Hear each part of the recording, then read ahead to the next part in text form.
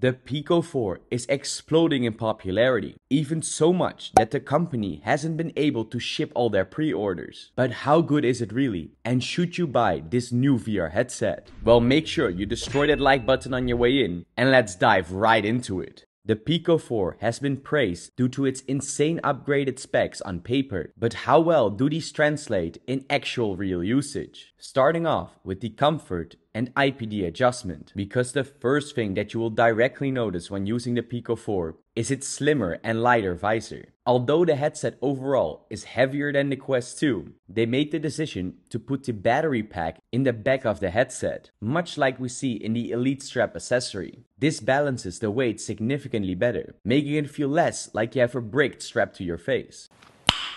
Nice.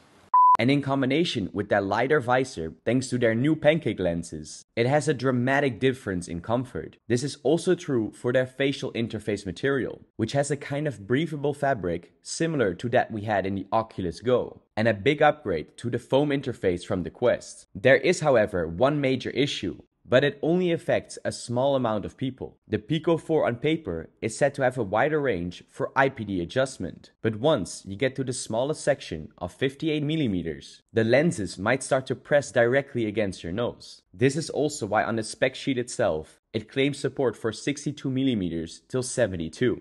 But if you have an IPD below this, you might want to reconsider your option. Which gets us to the field of view and visuals. This is probably one of my favorite aspects of the Pico 4, because it has a bigger horizontal as well as a bigger vertical field of view. And this is instantly noticeable. But just like the new Quest Pro, they are also rocking pancake lenses, which can create a sharper image both in the center as well as the peripheral vision. And for those who are concerned with lens glare, it is still there in the Pico 4, but the effect is reduced compared to their previous ones. The two displays inside the VR headset also have a higher resolution, giving a bigger overall clarity and a noticeable step up from the Quest 2, but with the only downside being that the display is slightly washed out, with less contrast or popping colors. But an important thing we have to talk about is the performance and tracking, because the problem with the Pico's 4 higher resolution and larger field of view is that it is still powered by the same old Snapdragon XR2 chip, which is the exact same chip that is used in the Quest 2. The result of asking the same chip to render more pixels and more geometry will of course create some performance issues. Perhaps this is also the reasons that Pico's 4's refresh rate is set to a 72Hz by default, with a 90Hz setting in experimental options, where the Quest 2 tries to hit that base refresh rate at 90Hz. Another improvement point for the Pico 4 is that the positional tracking just isn't as solid yet as the Quest 2. Even in a room with good lighting and plenty of high contrast features, you might still experience some tiny jitter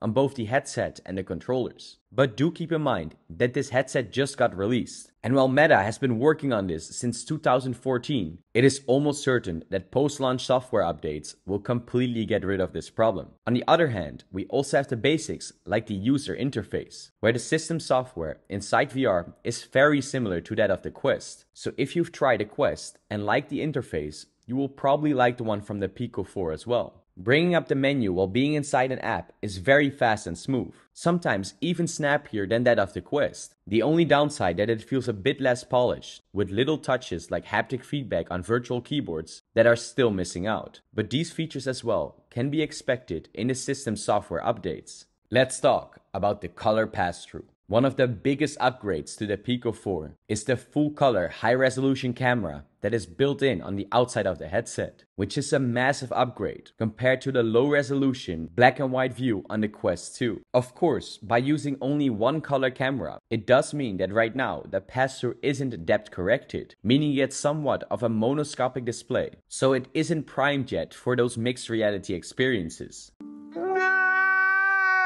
But still an overall big step up. But another huge change they made is in the VR controllers, with an all-new design that creates an arc that goes over your hand. The advantage of this is so that you can bring your hands much closer together without bashing your controllers into each other. This actually makes some interactions, like rapidly reloading your weapon, far less frustrating. For content creators, there's also something special, because it has a dedicated screenshot button that you can hold down to start recording. And the battery life of the Pico 4 controllers seems roughly the same as that of the Quest 2. And compared to their previous generation that was included in the Pico 3 headset, these new controllers feel a lot more premium. But one of the most controversial and talked about topics is the content and VR games. With the Pico 4 app now slowly but surely filling up with many of the Quest's top titles, you will now find games like The Walking Dead and Superhot, but also Blade and Sorcery and Demeo, and so many more. But of course, Meta has built up a catalog of standalone exclusive games